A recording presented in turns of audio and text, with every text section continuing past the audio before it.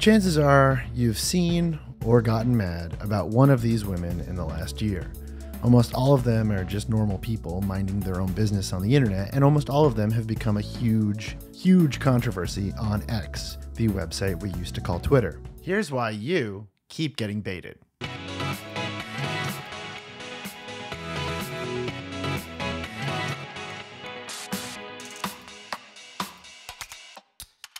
All right, let's try a little exercise. I want you to imagine you just saw a random TikTok or TikTok-like video shared on Twitter or Tumblr or Reddit, but you haven't pressed play yet. Then I want you to think about whether or not you expect that TikTok to be good. As in, I want you to question what your expectations are of the content before you watch it. Now do that again and imagine you're seeing a screenshot of a tweet. And once again, I want you to think about what you expect out of that tweet.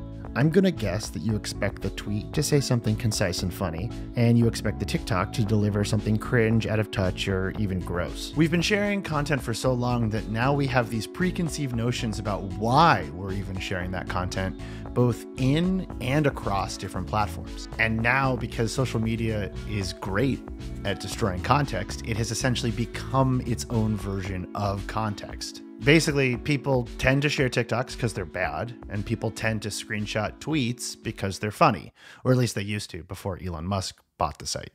And so if you see a young woman cutting up an old dress on TikTok, your knee-jerk reaction is to assume it's for a bad reason. And that's going to shape your opinion on it regardless of what's actually happening. This isn't unique to TikTok either. Think about your pre-reaction before reading a screenshot of, say, a Reddit post, especially one with genders and ages in the title. TikTok content right now has this innately felt level of assumed cringe. And we assume that's the point. I mean, if people wanted us to like their content, they wouldn't have shared it on TikTok, right? And that's why you haven't been able to escape stories this year about people being mad about how women are using TikTok. Early this year, X users became fixated on Depop resellers, arguing it was classist to buy old clothes from thrift shops and sell them at a premium. It isn't. It started in January when a TikToker named JB Wells 2 posted a haul video of clothes she picked up at a thrift store and was reselling. On TikTok, it got thousands of comments and millions of views and lots of nice people saying that the clothes looked great. And then it was shared to Twitter. People weren't looking at it the same way. Commenters said selling the clothes she thrifted made her a mini landlord, quote unquote, who was exploiting people who would have bought the clothes. A few weeks later, a TikTok user named Kelly Hayer began documenting the alterations she was doing to a vintage 70s dress that she bought online. The first video she posted of the dress was watched over 1 million times, and the comments were furious at the idea she was destroying something special and valuable. Hayer explained in a follow-up that she bought the dress off eBay and it wasn't even especially well made. Either way, I think it looked better before she altered it, but no, hold on, no, I'm not going to get sucked into this. I've seen this same knee-jerk reaction around home remodeling and renovation content as well. The accusation is that they're destroying history, but I'd say 85% of the time, the old stuff is usually both ugly and impractical. This isn't a TikTok, but from an Instagram project, but the reaction is exactly what I'm talking about. And I'm sorry, I'm basically a borderline hoarder who loves filling his house with old, dumb stuff. And even I can tell you that the one on the left looks a lot better than the one on the... Oh, hold on. I said I wouldn't do this. I'm not going to get sucked into this. It seems like it's hard for people to see these projects positively once they leave TikTok. There's definitely a lot of kids these days thinking going on and attacking people for the sin of hurting feelings, but I think it goes beyond that. TikTok is so massive, confusing, and opaque to people who aren't on it. So anything from there is automatically not to be trusted, which is exactly what happened in April when #WaterTalk arrived. WaterTalk is a pocket of TikTok users who make fun water, filling gigantic tumblers with syrups and flavor packets to effectively make custom Kool-Aid mixtures that they have kind of recontextualized as life hacks. When I first came across these videos, my assumption was they were going viral on TikTok because they combine sensory content with over-optimized capitalism. There is simply nothing more powerful on TikTok than someone saying, "Look at this liquid change color while I talk to you about various products I've purchased." But I wasn't sure, so I asked Twitter. Big mistake. Never do this. Never ask those people anything. My tweet went way too viral, and people started yelling at me. Before my replies turned into digital static, though, I did get some interesting responses. More than a few people told me they thought this might be a Mormon thing, connected to Utah soda shop culture. None of the water talk videos I've seen on Twitter seem to be specifically from Mormons, but I did some digging, and yes, Mormons are very big into life hacking their water. Another theory I saw was that this was related to diet or weight loss culture, and the person who posted the hashtag did an interview with Fast Company, saying she started it while recovering from a weight loss surgery, and that the sugar-free flavorings helped her stay hydrated without feeling nauseous. More darkly, I've seen several people, including a dietitian quoted by The Independent, suggest that this might be a pro-anorexia trend. I'm not about to diagnose a whole bunch of people on the internet I don't know with an eating disorder, but yes, there does seem to be an insidious emphasis on filling up a big old jug of White Lady Punch and using it to try to feel full all day. It's possible all of these things are flavor packets mixed into the concoction of truth, but there's a larger question about whether or not this is even a real thing. After all this time, I am simply unable to tell if water talk was ever a trend, or just a weird rabbit hole of niche hobbyists that had their videos stolen and uploaded over to Twitter and turned into rage bait to farm retweets. Look, Twitter has always had a problem with differentiating real-world events with the discourse online that they cause. But thanks to the site losing so much of its native culture thanks to its new owner, it's turned into the unofficial discussion board of TikTok. It's more or less impossible to figure out if something is trending because it's actually happening, as in lots of people are going out and buying flavor packets and syrups to make expensive water, or if it's trending because people on Twitter are going over to TikTok, downloading videos and sharing them. This is not dissimilar from the big hoopla a few months ago about whether or not TikTok teens were stanning Osama bin Laden. And it went viral on TikTok with users embracing parts of his message. And not to get too up my own butt here, I do wonder if that distinction even matters to people anymore. On an internet full of evergreen content sorted by algorithmic feeds, everything is happening for the first time, all the time, again. Does that make sense? I think that makes sense. Or sometimes it's not happening at all. In March, I started getting followed around the internet by this video of a woman describing how she would sexually satisfy her hypothetical husband 6 to 7 times a day. The video has been retweeted thousands of times since and got millions and millions of views on TikTok and Twitter. But the video didn't have a watermark that went anywhere, and no one in the comments was mentioning who this woman was or what the podcast was. And so I got curious. Did this podcast actually exist? I tried searching specific lines in the video in the app, which I'm sure has completely broken my TikTok algorithm and put me on some kind of watch list, but all that did was pull up a lot of remixes of the same clip. Then I tried screenshotting it and putting it into Google's reverse image search. But Google image search is totally broken now, and all that did was give me a list of Twitter accounts retweeting that clip. I finally stumbled across a TikTok user who shared the clip with the caption, "Where's she at?" Someone in the comments linked to an account that wasn't her account, but an account that aggregated her videos, which makes sense because I guess her original account was taken down, which is why it was so hard for me to find it. The reason it was banned is most likely because she's a porn star and she regularly posts pretty graphic content. Her name is Victoria Banks and she has around 1.9 million followers on Instagram, which is where this clip originated from. And she has a few other clips, all framed in a similar style, but there is no actual podcast, it's just these clips.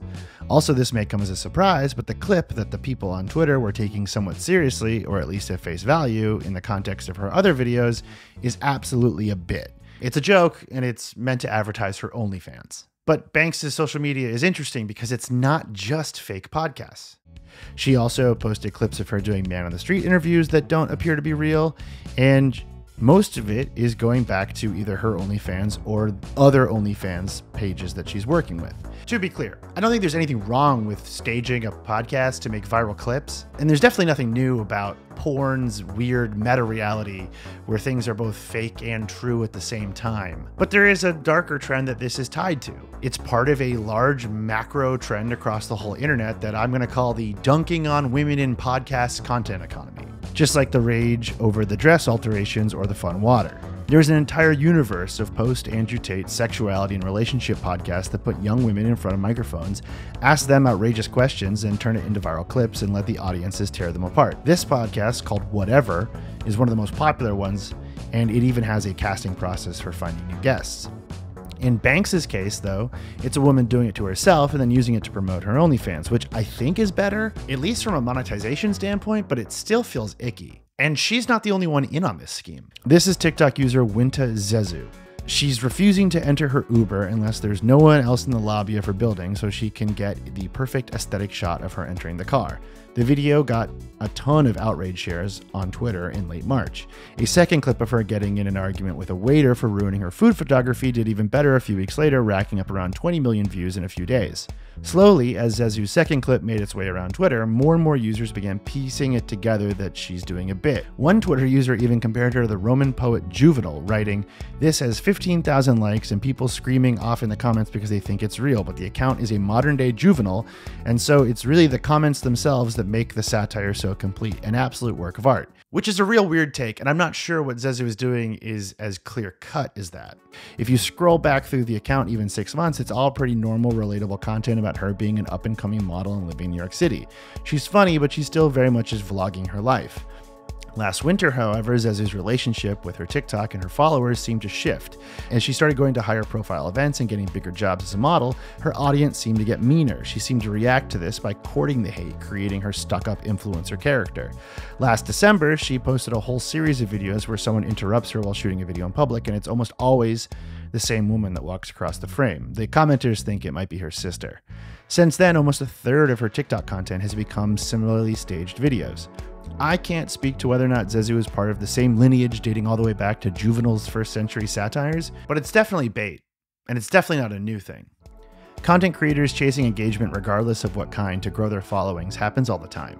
And content creators that morph into weird caricatures of themselves, much to the chagrin of their audience, is actually pretty normal too. I assume that's how my readers feel when I email them for the third time in 1 week complaining about some random nonsense that Elon Musk is doing. What's interesting here, though, is how quickly this transformation happened on Zezu's account, and how subtle it is for people who aren't following her every post. It also seems pretty clear that putting on a character was at least tangentially related to the amount of abuse she was already getting from her followers. And the uncanny valley of realness that she's stuck in feels inextricably linked to the fake podcast trend, which came out of how popular ragging on TikTok was to begin with.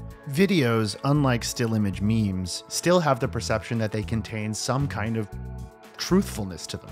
They were shot in a place and time and location, and so we believe that they must reflect that. And worse, the more they're shared, the more we tend to believe them. So when we see a video like the one Zezu makes, something that appears to be shot out in the world without any immediately obvious tells that it's staged, being passed around different platforms, we continue to share it as if it were real. And smart creators, like Zezu or the porn star with the fake podcast, are taking advantage of that as a growth hack, which is understandable from a business perspective, but on a macro level, it's clearly making social media a way more annoying place to be. But it's also just the simple fact that people on the internet don't think women can make jokes, and they get really angry when they find out that they can. And that finally brings us to Pinky Doll. A bunch of different tweets with this clip went viral back in July. As one user wrote, "Anytime I accidentally happen upon a TikTok live, I feel like I'm watching the world end." The user in the clip goes by Pinky Doll Real, and if you're watching this, you've probably seen her already. When I first saw her, I assumed this was a weird fetish thing. It's sort of what I assume most things are on the internet that I don't understand. And maybe this is, but it's also not as random as I thought. She calls the bizarre movement she does on live streams NPC moments, and just like Zezu, she's earning off everyone's reactions to how odd it is.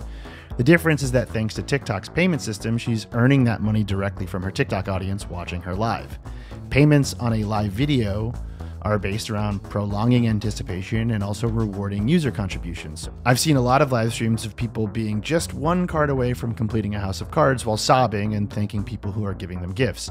Is it super dark and depressing? Sure, but at a certain level of abstraction, all algorithmic video just degrades into meaningless sensory information. But of course, Pinky Doll reached a whole new audience when Twitter users lost their minds over the NPC streamer trend. I think the huge uproar was a confluence of everything I've been talking about. The cross-platform context collapse that made everyone think she looked bad before they even pressed play, and the increasing obsession with anything young women are doing online. And I think the rage bait was even more pronounced here because her videos were optimized to produce the most amount of engagement possible. The sensory quirks that make NPC streams do well on TikTok are affecting Twitter in the same way. An article in The Cut in August fairly concisely, and I have to say very cynically, condensed everything I've been talking about in this video into one headline. After a user named Subway Sessions went viral for her, to be honest, just like very bad outfit. Like I'm willing to say that it looked up. No, hold on. I'm not going to do this. She can wear whatever she wants. It doesn't matter.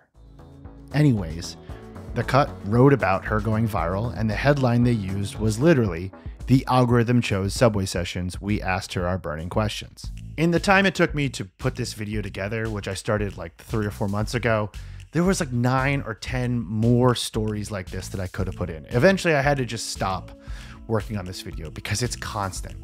I don't know if this is going to continue into 2024, but I suspect it is, because the witch hunts and the moral panics around TikTok are only getting worse and only getting higher profile.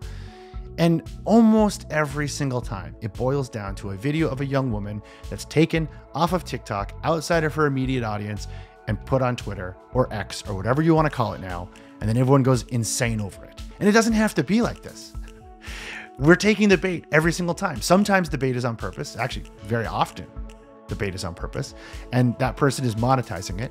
Or worse, they're just a normal person living their life online, trying to do something they're interested in, and we all just pile on top of them and make their life horrible. And it's really annoying. So next time, just ignore it. Just close your phone, turn off your computer, go do something else, because it's not going to matter. I guarantee you it's not going to matter. And most of the times it's just a scam anyways. Just leave it alone. Go live your life. Go outside.